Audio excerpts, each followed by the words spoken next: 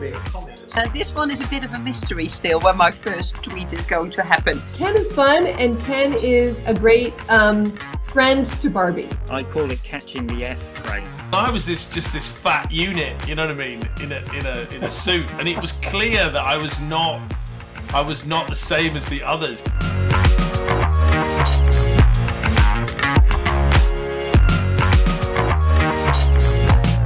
Happy New Year, everybody, and welcome back to WFA's Better Marketing Podcast. And indeed, what a way we're going to start 2022 with one of the absolute legends of the English advertising industry, Sir John Hegarty. I'm about to meet him, and I will undoubtedly talk about the agency he's worked at, so let me not say that. But what I would say is I think Sir John has been an inspiration to many in this industry. And in fact, the first agency I went to see when I became a client at the Coca-Cola company and I'd left running Low Howard Spink was indeed BBH, just so I could see how they worked on the inside. But John, how marvellous that you've joined us. Thank you so much. Can't think of a better way to start the WFA Better Marketing New Year, because rather bizarrely, given my passion for it, we haven't once asked anybody to come and talk about what I consider to be the most important thing in marketing, which is creativity. So welcome. I'm proud to be the first person to talk about that. Yes, wonderful to be here. Yeah, and you and I, when we were discussing this before, just to get two or three interesting things out of the way, one thing that people won't know about you, which I absolutely love, is that one of your passions is making marmalade. And it is. The finest oranges for marmalade, Seville oranges these days, come from New Zealand. Do you want to tell us a bit about that first? Well, first of all, I absolutely adore marmalade, and I decided many years ago, why am I buying it when I should be making it? And so I've gone through various stages of developing my skills at marmalade making. The problem you have, it only happens once a year. You can't sort of go, well, never mind, I'll go and make it next week. So now what I do is I buy 3 kilos of marmalade, of oranges. I freeze 2 of them and I make one batch, see how that goes. And then in 2 months' time, I'll make another batch and then another batch.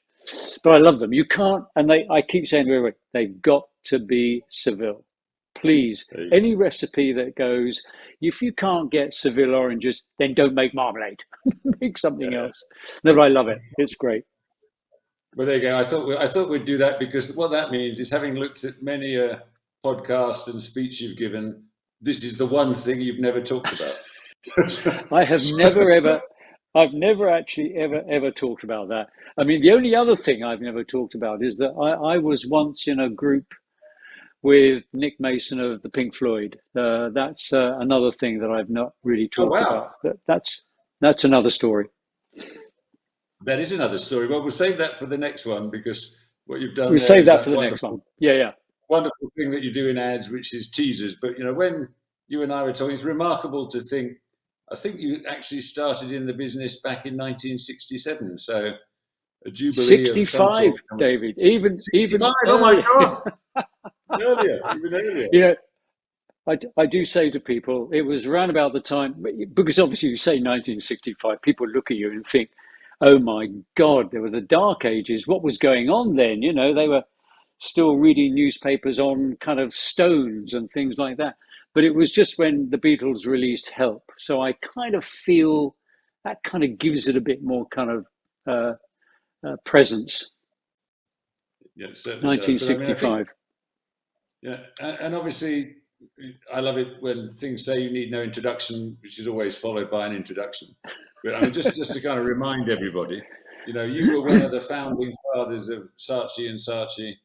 You left Indeed. that, having worked closely with Charles, to then start up TBWA in the UK. And of course, strangely and rather magnificently, in the very week that I got a job in advertising, the cover of Campaign was the start of Bogle Bartle Hegarty. And indeed, I had the great job when I was at Barclays of celebrating the 30th anniversary of, what's been, I think we can safely say, the finest creative agency in the world for a very long while. Yes, that's a wonderful introduction. I'll take that. I'll keep with that. Yeah. And what about, I mean, as you reflect back, and I know you're still very active doing all sorts of things, have you seen a shift in the importance of creativity? And by this, I think it's worth asking you to pull out. There's advertising on the one hand, but then there's the briefing, the thinking, the planning, the insights that get you there. I'd love to hear your thoughts on all of that. Well, I think the big shift, I think, that's happened in the industry over the last 20 years, 25 years, is the development, obviously, of digital technology. And I kind of explain that when a profound, significant piece of technology occurs, creativity kind of steps back because everybody becomes obsessed with the technology. And then when eventually we kind of go, right, I understand how it works, I understand who's watching it, looking at it, using it, then creativity comes to the fore and says, right, this is how to use this piece of technology. And I as examples of that, I used, when Gutenberg invented movable type in 1440 or whenever it was, I mean, it was a revolution. I mean, people don't understand the ability to print books at quantity was phenomenal, and it presaged the Renaissance, and it did all kinds of things. So he was the sort of Steve Jobs, Zuckerberg of his age. But my point is, what did he print? He printed the Bible. He didn't go to a writer and say, I've got this idea for books, write me an amazing book. He took a book that had been around for years and reprinted it. And that sense of kind of using something that's already there constantly happens. So technology comes to the fore, creativity goes backwards. By the way, he didn't do another book, and I do a talk on this called "Can You Name Gutenberg's Second Book?" And it's how technology takes over for a period of time, and then creativity comes in. So the Lumiere brothers invent the moving camera. They gave up on it. They actually couldn't work out what to do with it and left it alone. They didn't realize they'd invented Hollywood. And, Les Paul invents the electric guitar. He's in the Rock and Roll Hall of Fame, not because of anything he wrote, but because he developed the electric guitar. But it took about 15, 20 years, no, maybe 15 years before somebody wrote Rock Around the Clock and Elvis Presley appeared on the scene, and you suddenly thought, that's what you do with an electric guitar. And it all changed. So I think, sorry, long answer to a very simple, short question. I think we're in that world now. I think I'm an optimist. I'm cursed as an optimist. I'm kind of beginning to understand it a bit more. We're seeing the failings of it. We're seeing the kind of advantages of it, understanding how to use it. And in that sense, creativity will come back into the fore again, because once you're kind of familiar with the technology, you go, right, now what can you do with it? As I say, I don't walk into an amazing cinema and sit there and go, isn't it incredible? They're projecting a picture onto an amazing screen, 100 feet wide, and the sound is Dolby. I go in and I go, well, that wasn't a very good film, and leave. And I think we're going to get to that point. That's magnificent. And what about, let's talk a little bit about clients. I know hopefully we'll have a lot of people watching this, but many of them will be clients. I mean, have you seen a shift in working with clients? I mean, as you scan back, and if so, yes, sadly, I have. I think when advertising was at its best, and I think good times will come back. I'm not one of those that says we've seen it all. I think there was a wonderful sort of relationship between the client and the advertising agency. I think there was a sort of a clash, a constructive clash of needs, of desires. So agencies, when they were at their best, were very good at challenging clients. Good clients were really excellent at challenging agencies, but you both valued what it was that you were trying to create. You both valued this thing, this piece of work, this piece of magic that you create. I in my book, I described it as turning intelligence into magic, and that piece of magic was going to transform the sales, the opportunities of the company, its perception in the marketplace. And it required a kind of a dramatic relationship of respect, but challenging each other. What I see today is I see clients talking to them who become over reliant upon the technology, upon data. Data has always been important, but over reliance upon it, that it will somehow give them the answer. And that's a kind of lazy way of thinking. It's like I can add it all up and come to the right answer by looking at lots of figures. It will never be that. It will always be, salesmanship is not a science, it's an art. That was a great line of William Birnbach's in 1953. And it will always be, whatever you want to do, what everybody's going to tell you out there, everybody coming into your office and saying, I can predict the future, or I can predict that, it won't. They are snake oil salesmen, and they've always occurred, they've always been there, and they always will be there. You've got to see through them. The world, the history of the world is full of those people. It, in the end, will come down to a creative judgment, because we are creative beings. We're not algorithms, and we respond to that. That's why we're interesting. That's what makes us fascinating, and that you have to understand that, and then understand how you talk to those people and inspire them. Great brands inspire people to come to them, and I think we've lost that. And why do you think that is? I mean, beyond technologies, a lack of training, a lack of understanding of the power of creativity.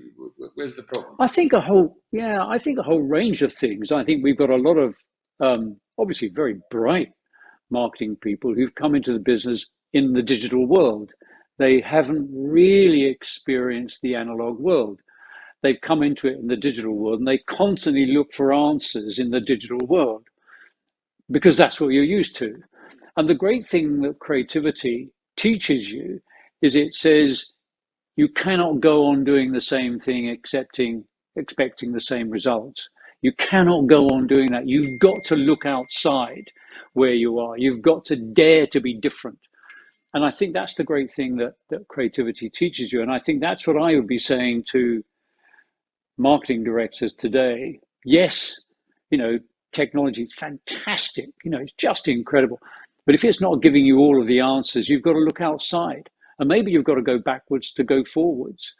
And I sort of look at, I try to step outside of advertising.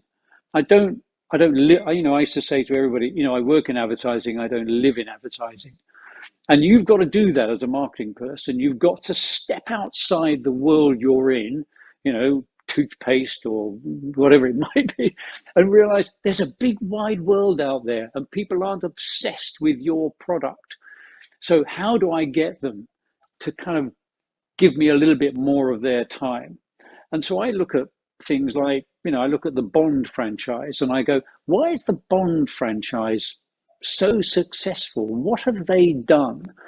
Why is that? Because you can look at it as a brand. It's a brand, its value in 1962 when it launched in the cinema was maybe, I don't know, would you say 20 million? That's probably, maybe not. Its value today is vast. I mean, it's like over a billion. So how have they done that? What have they done? And kept the same end line, License to Kill, kept the same piece of music, dun, dun, dun, dun, dun, dun, dun. I'm not a great singer, I won't go on for that, but you know what I mean. And but what they do is they constantly refresh the story, because they've developed a relationship with their audience. And I think brands today have forgotten how to develop a relationship with their audience. And you can't do it instantly. It has to be grown, and you can't keep changing. So I look at things like that and go, why is that being successful?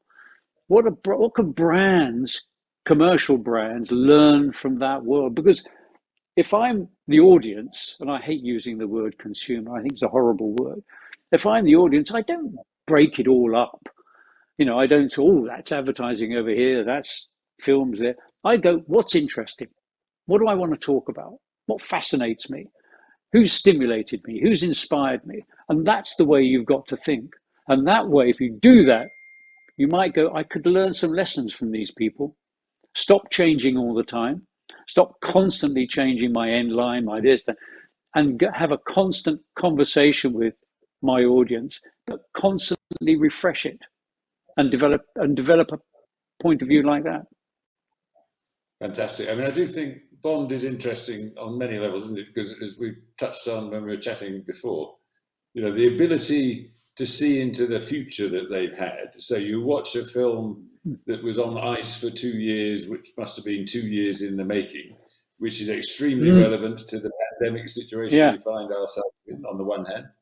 You also watch a film where I think, you know, The Guardian has always, every time a Bond film's come out, they've always run an article that said, enough already, when will this sexist nonsense be over? But actually, you know, Bond is flexed, changed with the times, and the trends were right.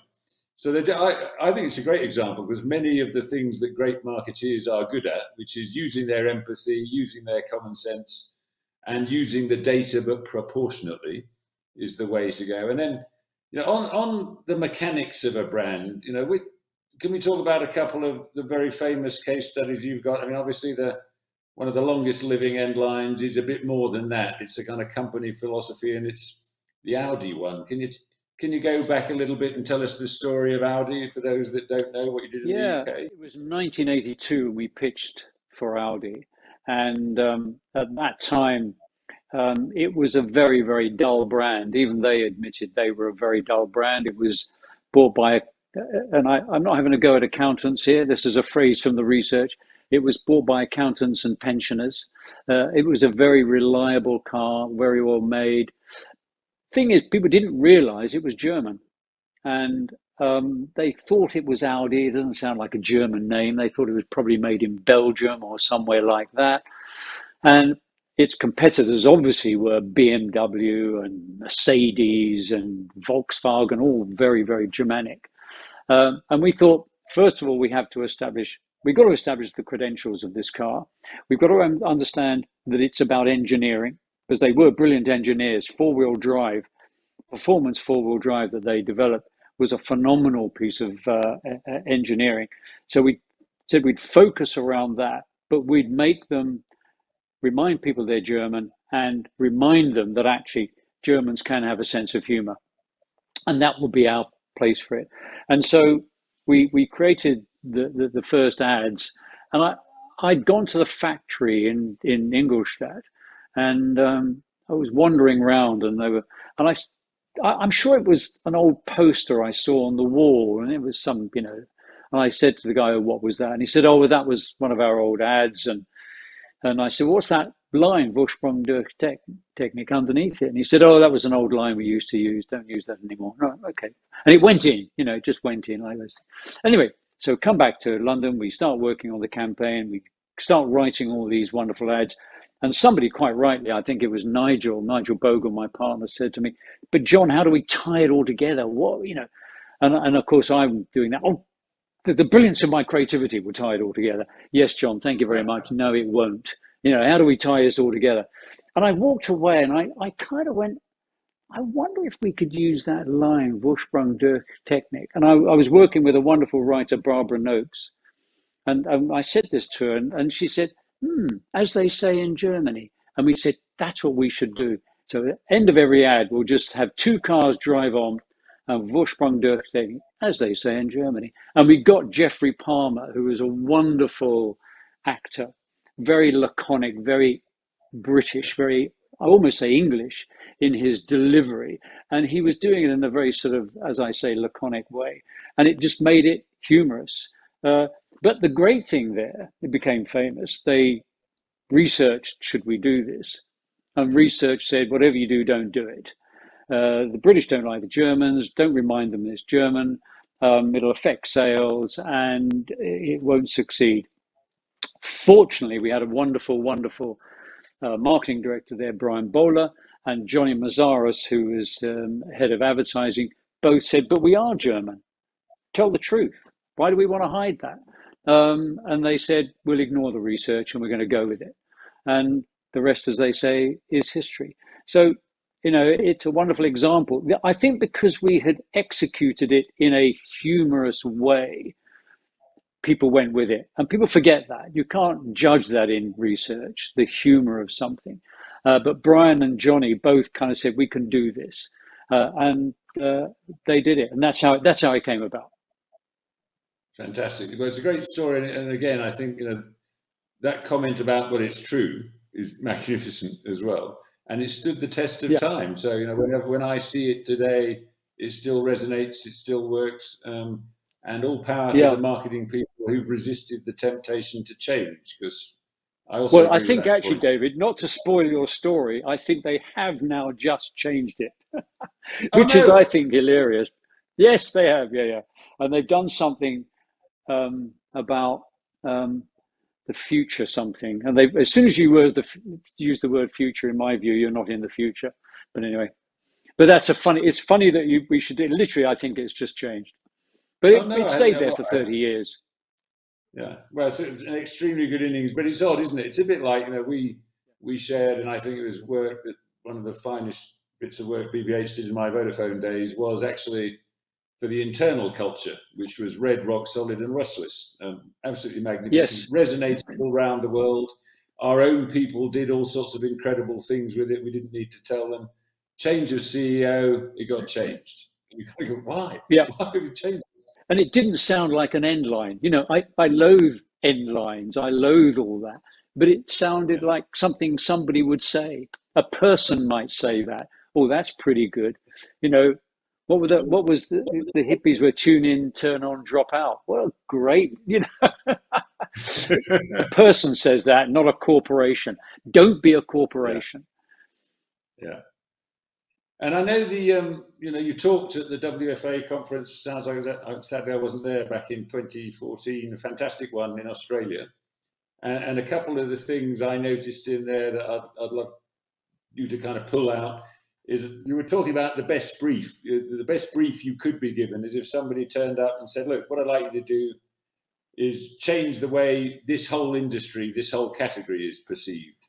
I mean, again, can we talk a little bit about that? And indeed, post that conversation, did anybody turn up with that brief? No. I've always said actually that people forget the importance of a brief. And a brief is setting out your ambition. What's the ambition? And again, I don't look to advertising, but I think it was when Michelangelo was asked to paint the Sistine Chapel, the brief from the Pope was make them believe, and paint something that's going to make them believe, and which is what he did. And of course, his other piece of genius is he put God on the ceiling. So when you looked up, you saw God. So what a wonderful piece of media buying on the part of Michelangelo. But I think that's what you want to do. And people often say to me, and I describe it like this, they often say, "Oh, John, what product would you like to have worked on?" And I said, I don't have any particular brand or product I like to work on, but I want to work on something that has ambition to it. So if somebody walked into me when I was in the agency and said, "By the way, we are called GKN, we're a engineering manufacturing company. We want to do a campaign to make people understand that nuts and bolts are really interesting. Because John, nuts and bolts hold the world together. Without them, it all falls apart." And I go, wow, that's a brief I want to work on. That will be a real challenge. And that's what I love. So when you're writing a brief, when you're briefing whoever it is, think about what's the ambition? What am I trying to do with this? And how broad is my ambition? How big is it? How do I want to command respect? How do I want to command the audience? All those things become fundamentally important, as opposed to we're talking to ABC ones, 23 to 28, and it just becomes boring. So you started off in a boring way, not an exciting way. Yeah, and it usually features things like we want to appeal to the youth without alienating their parents. That's right. Yeah. All that stuff. Yeah, God, I've been down that road 1,000 times. Yeah. I mean, obviously, a thing I think the agency has also been a great home for some of the best planners in the world. My very good friend Jim Carroll, who I think can always bring magic to the thinking process. There is another very famous English creative man of a certain age who spends an awful lot of his time moaning about planning as though it was useless. We both know who that is. I mean, tell us a little bit about how you saw planning, in the building of the agency. Well, and obviously John was key to that, yeah, but you had a great culture of planners. we did. And it was fundamental to the agency's success because we genuinely believed it was like, if you get the strategy in the right place, which is the foundation of your thinking, then the creative work can leap even further. As somebody once quite rightly said, the strategy isn't a box, it's a platform from which you can leap as far as you possibly can. And I thought, and I think I mentioned this already, but when I wrote my book on advertising, I called it Turning Intelligence into Magic. And for me, the planning was the intelligence. And it would come to me with a point of view, and it would come to me with some really interesting insights, because obviously as a creative person, you have a point of view about lots of things. That hopefully what makes you an interesting creative person. But you want that outside influence coming in. And planning would come with these fabulous insights. I go, well, that's really interesting. That gives me permission to go over here and do something far more different, because I'm obsessed with difference. As a creative person, you're obsessed with difference. You want to make something different. And that's fundamental for communication, because that's how we take in information. Even if you talk to a child psychologist, they will tell you the way babies learn is that you keep having to change the way you talk to them, what you say to them, because they very quickly go, yeah, you said that. I've got that. Now say something else. And this is absolutely true.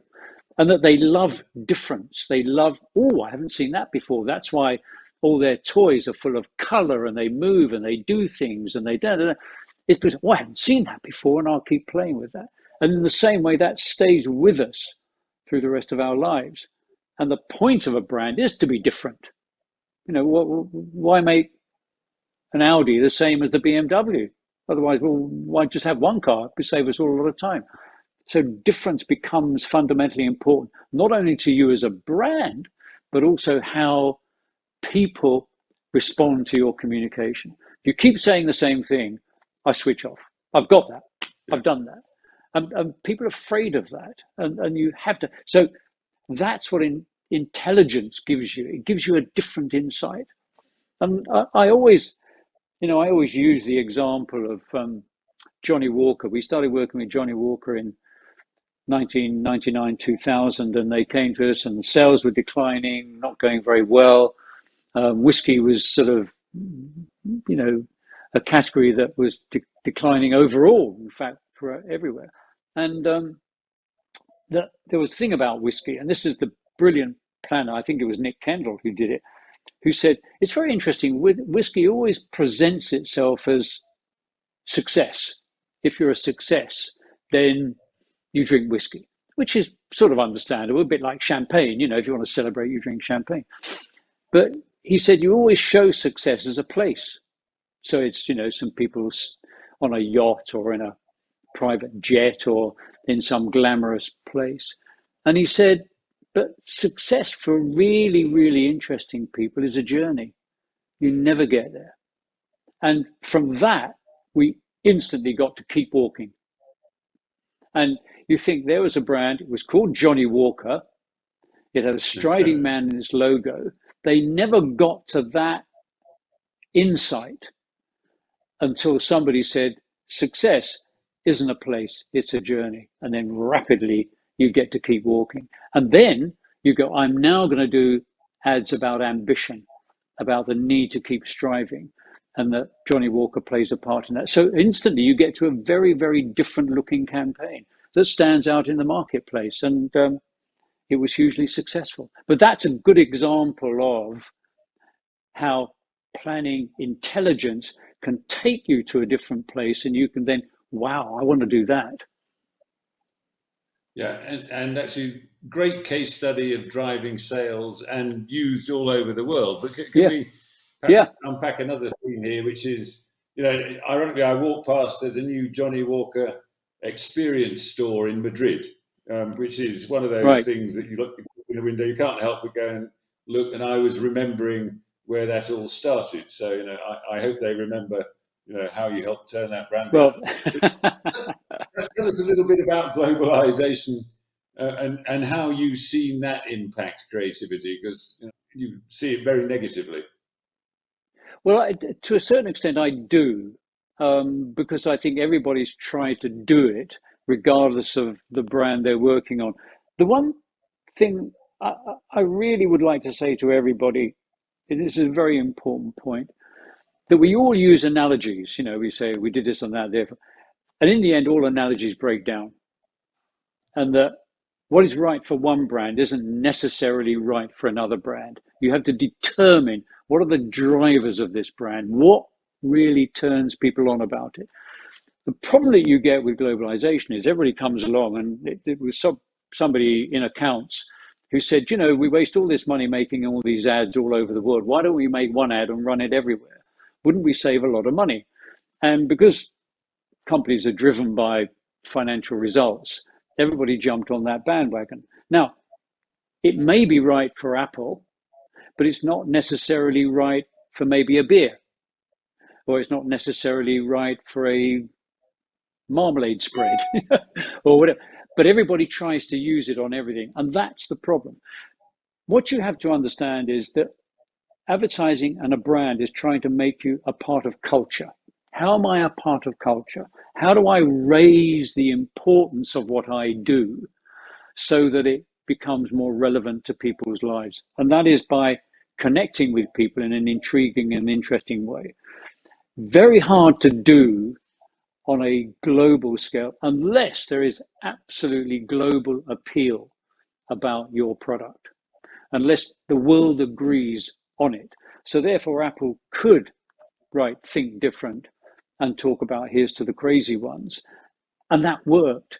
But it doesn't necessarily work when you're advertising a brand, maybe a beer, that talks to a local audience. So wonderful example of all that is that you know, I was chairman of a craft brewery here called Camden Town Brewery, and set up in something like 2010, and it spoke very much to the community that it was serving, very much to young, daring, interesting, intriguing, challenging, Camden type people. They launched that brand. That brand takes off. In the meantime, global beer brands are declining. Global beer brand sales are declining because they're doing global advertising. The local audiences, their communities, are saying, well, it doesn't relate to me.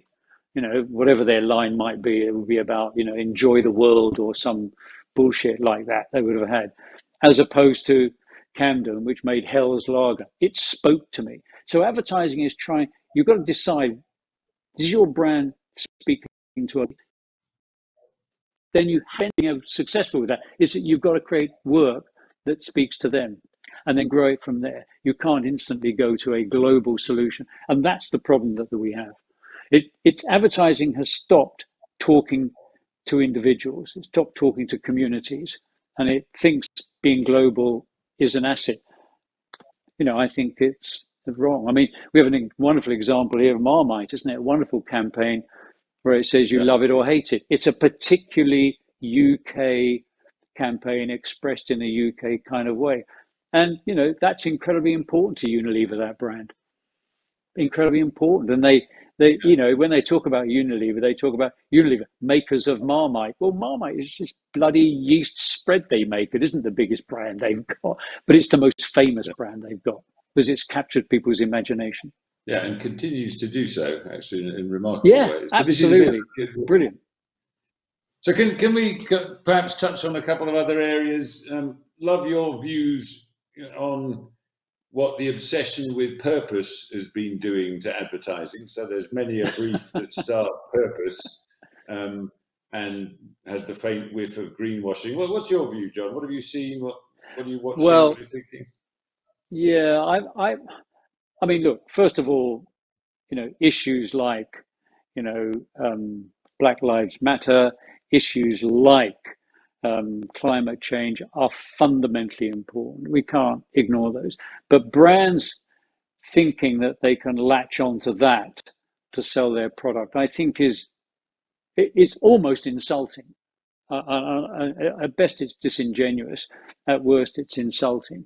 And the fact that you support Black Lives Matter is wonderful, but that isn't why I'm buying your product. I'm buying your product because one, it's made ethically. One, it's made in a way which doesn't harm the environment. Two, that you're an equal employer, that you make, I want you to deal with your problems, your issues, and then tell me why your product is so valuable to me.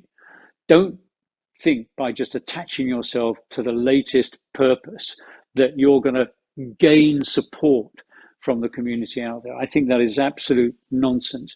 And you come completely unstuck. And look what happened to Pepsi Cola when they tried to do that.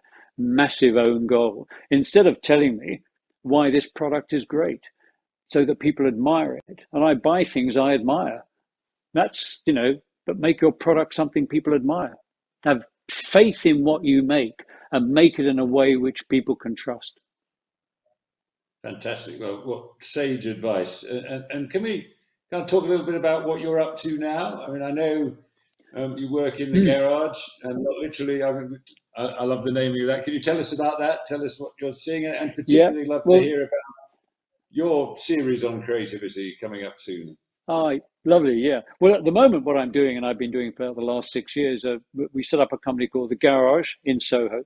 And The Garage is an early stage investment company that helps young ideas get up off the ground. We help find them finance, and then we guide them through into growing their company. And our mantra is rather foolishly, in some ways, you might say, don't start a business. Well, you have to start a business, but build a brand. And we say that because anybody could start a business. I could do it this afternoon.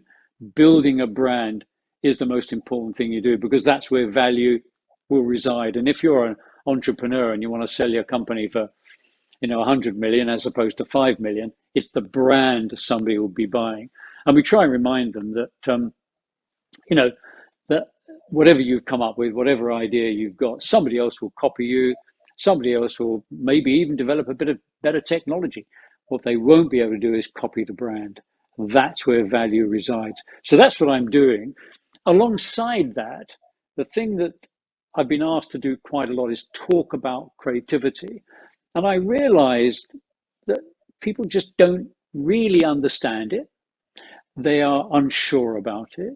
They are wary of it. I'd almost go as far as to say, in America, if you use the word creative, people slightly recoil. They say, oh, I see, you're going to do that edgy stuff, are you?